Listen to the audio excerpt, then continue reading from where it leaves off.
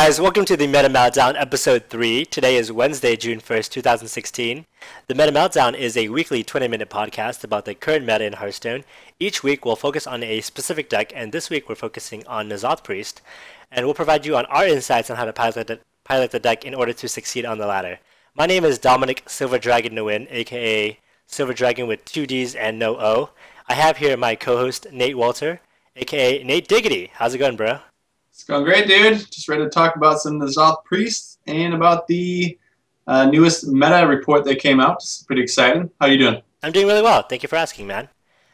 First of all, we'd like to apologize for our week-long absence from the show. We've made some big improvements. If you're watching on YouTube, you're looking at our new logo right above Nate, and you're looking at our new overlay, so we're really excited about this.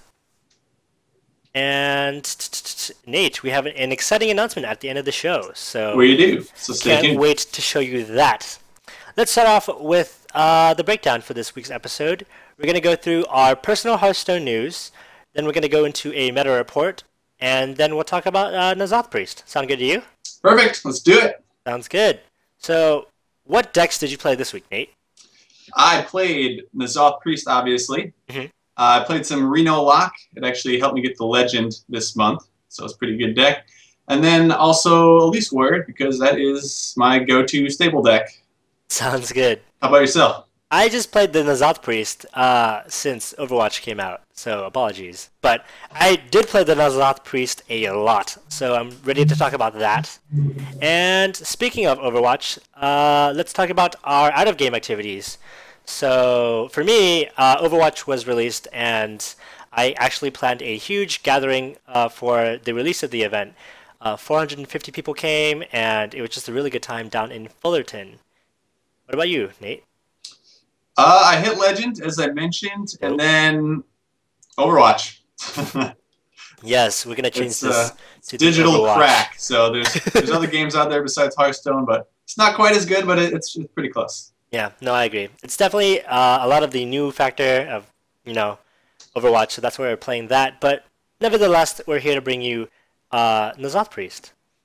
And, of course, with Nzoth Priest, we have to talk about its matchups, specifically Tier 1 and Tier 2 decks. So, Nate, we have the new Tempo Storm meta report. Would you like to go through that? Yes, sir.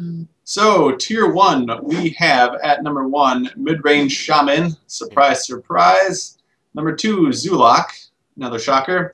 And 3, Tempo Warrior. Nice. Can't believe it. I know. 2 of our past decks are in Tier 1, so that's really, really good. All right, so Tier 2, coming in number 4 and number 5, we have Aggro Shaman, and number 5 is Patron Warrior. Mm-hmm. So, what do you think about these decks? Do you agree, disagree?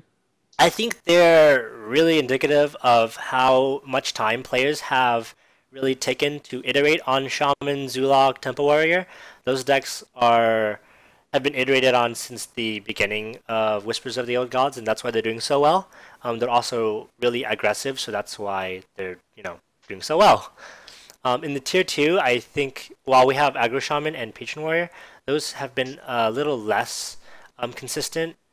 Different decks have been playing with those, so I do agree. I agree that Tier 1 has definitely been terrorizing not only Legend ladder, but the regular pleb ladder as well. So yeah, I don't think anyone can really disagree with Tier 1 right now. Those 3 decks, Mid-Range Shaman, Zulak, and Tempo Warrior, are just everywhere. That's all you're pretty much seeing, so definitely spot on. 4 and 5, Aggro Shaman has been good for the last at least year.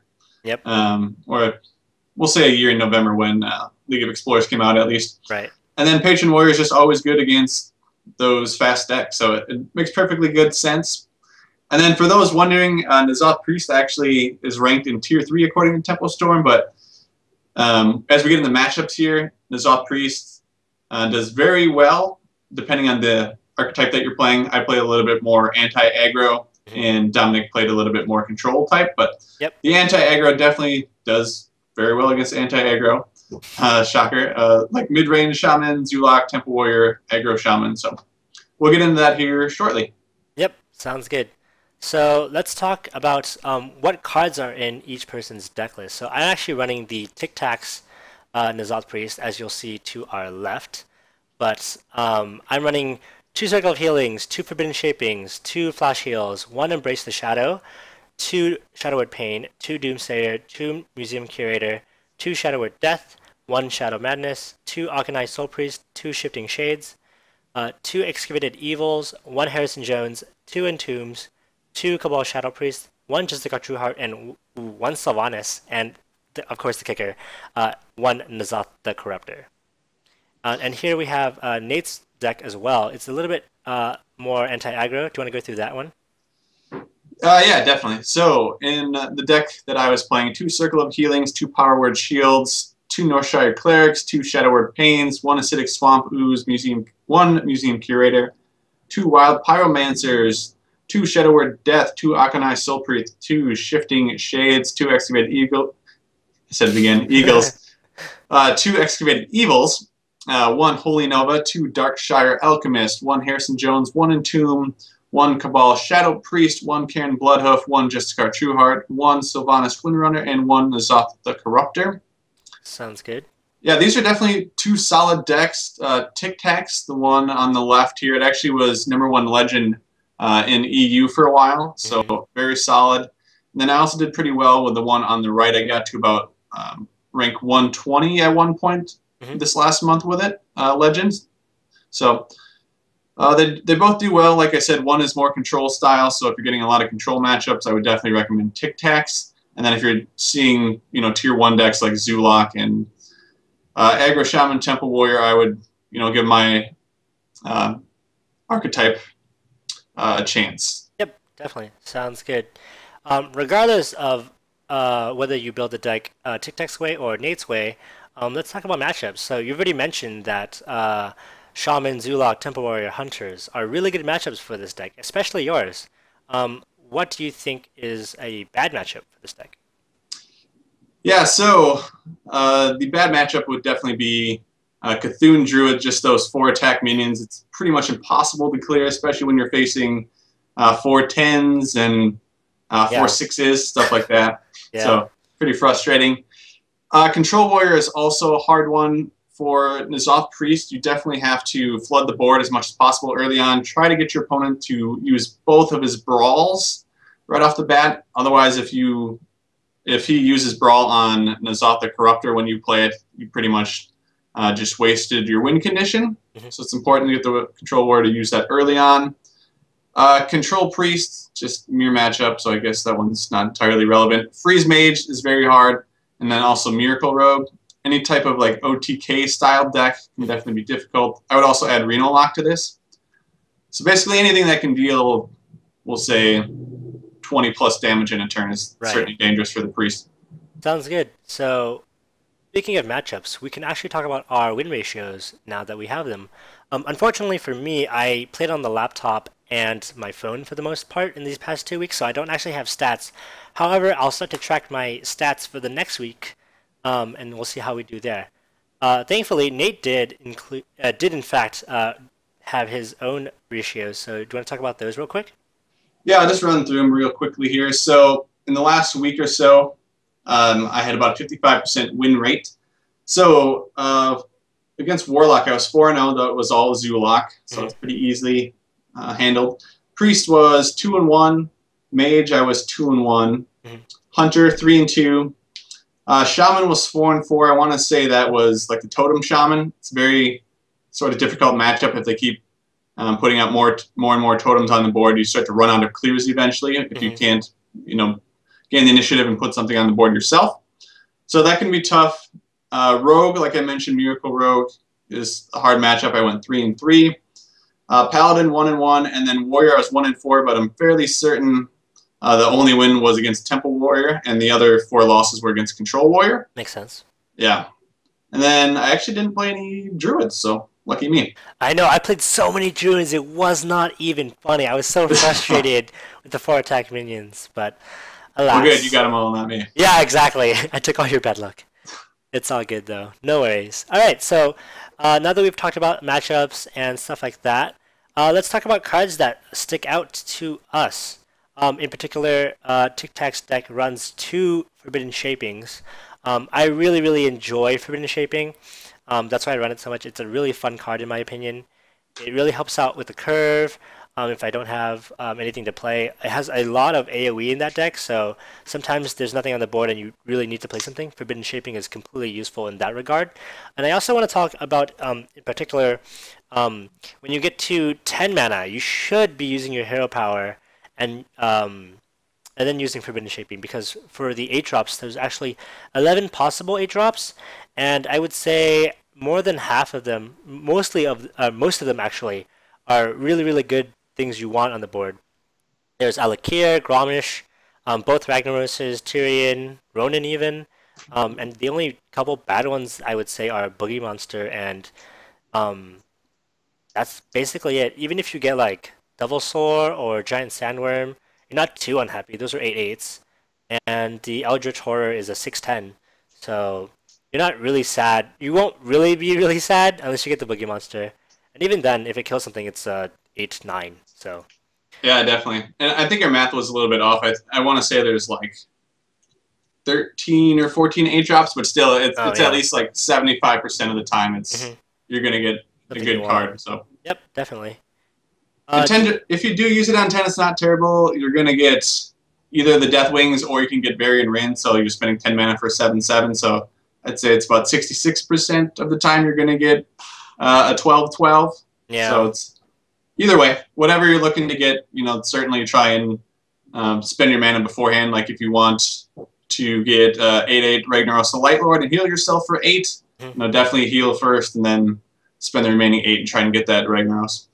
Yeah, I would definitely say use it on 8 since you can actually get the old gods. So you can get a 6/6 Cthulhu, you can get Nzoth, Yogg-Strahd, and the battle cries don't go off. So definitely try to use it on 8. I feel. True, I forgot about those. No worries, all good. The old gods sneaking in there. Yeah, exactly. But yeah, so are there any other cards you want to talk about, Nate? Yeah, in TicTac's deck, I did like the Embrace the Shadow tech card. So using Circle of Healings in TicTac's deck, they're only used for board clear, as there's no Injured Blade Master being run in Priest really anymore. So yeah, it just gives you another out to deal 4 damage, and then you can also only have to spend 2 mana rather than 4 for a board clear. So I do like that tech, and then I really like the Excavated Evils over Holy Novas, just due to the extra damage, and against Shaman, it's really good for the Frost Wolves and Tunnel Trogs. And the last card we want to talk about is Shadow Madness. I only run, or TicTac only runs 1, and I really, really like the card. It's really a way for me to control the board, especially on turn 4. Taking one of their cards and running it into another aggro deck is really ridiculous. And in particular, I had super fun with it when I stole a Dreadsteed and killed it off. Then I just kept summoning Dreadsteeds, and that was like really, really fun. One thing I did learn about the Dreadsteed, however, is that when you kill, Nzoth actually summons the last 6 dead cards. So if the last 6 cards are dead steeds and not Sylvanas, then you'll summon 6 dead steeds and not Sylvanas. But at that point, I just won the game, so that was still really fun. Oh man. Yeah, that's a very good point you bring up. I've actually done that to myself, where I play so many Death Rattle cards, and then I think I'm going to get, like a Sylvanas if I played it first, and then I end up just not doing it because I played, 6 other Death Rattles after her. So definitely something to keep in mind. So good point. Yeah. And actually, let's just talk about one last card, Wild Pyromancer. You, in particular, Nate, love this card. Do you want to talk about why? Yeah, I like to run it over Doomsayer in my decks, just because if you do draw like a Doomsayer and they have something on the board, it can be a dead card. Where if you draw Wild Pyromancer and you have a couple spells in your hand, it can just be another board clear for you. So they each have their moments. Doomsayer is extremely good early on, turn 2. But after that, it can, like I said, just be a dead card. So it's 50-50. It's just personal preference, and I prefer Wild Pyromancer. Sounds good to me. And barring all of that, let's finally talk about starting hands. So the mulligan is really important in Hearthstone. It really dictates the next 4 or 5 turns in your game. So let's first talk about aggro. Nate, you want to take that away? Sure. So just talking strictly about TicTac's #1 deck here. Against aggro, you're going to want to look for your Circle of Healing, Embrace the Shadow, because of Circle of Healing, of course. Yep. Shadow Word Pain, Doomsayer, Museum Curator, Organized Soul Priest, just another activator for Circle of Healing. And then Excavated Evil, as I mentioned, especially good against Shaman. So those are the cards I generally look for. What would you say we look for in a more control style matchup, Dom? So you're always going to be looking for that Museum Curator. It's the Priest Premier 2-drop, of course. It's really, really good, and it really enables the Nzoth to go off. Besides that, you're also looking for just a card True Heart. It's only a 1 of in the deck, so I wouldn't look too hard, but it definitely helps out a lot against the control matchups. You're also looking for Shifting Shades, Entombs, and of course the Akanai Circle combo. Of course, because it's control, and if it's heavy control, you're a little bit, you can be a little bit more greedy, I suppose, since for the first like 2-3 turns, you're basically, just passing the turn unless you have that Museum Curator, and that's why you're looking so hard for that. But yeah. Yeah, one other card I just wanted to mention, it's definitely a tech card against aggro or control. It would work fine. If you're facing Shaman or Warrior, you definitely want to hang on to your Harrison Jones. Against Shaman, it's pretty sick if they lay down their Doomhammer, punch you twice, and then the next turn you draw 6 cards for 5 mana. Plus you get a 5/4 on the board. So Definitely. Definitely, it can be a win condition. So something to look out for. Sounds good. Yep, and that about brings us to our end, sadly. You can find this deck list and any of our previous shows at MetaMeltdown.com. You can also find us on Twitter at the Meta Meltdown, YouTube at Meta Meltdown, and our email is metameltdownpodcast@gmail.com. Please let us know if you guys have any questions, comments, concerns. We'd love to hear them and address them, of course. And next week, we're going to look at Zoolock! Yes! This cancerous deck that I actually got so close to Legend with, so I'm excited to tackle this again and see how well I do. But yeah. And Nate, you want to tell them our exciting announcement? Yes, of course. So next week, starting 7 p.m. every Wednesday, we will be streaming the show live on Twitch. So tune in live. Come join us in the chat room. Let us know if you have any questions. You can chat with us. So it'll be a good time. Come hang out. Yeah. I'm really excited about that.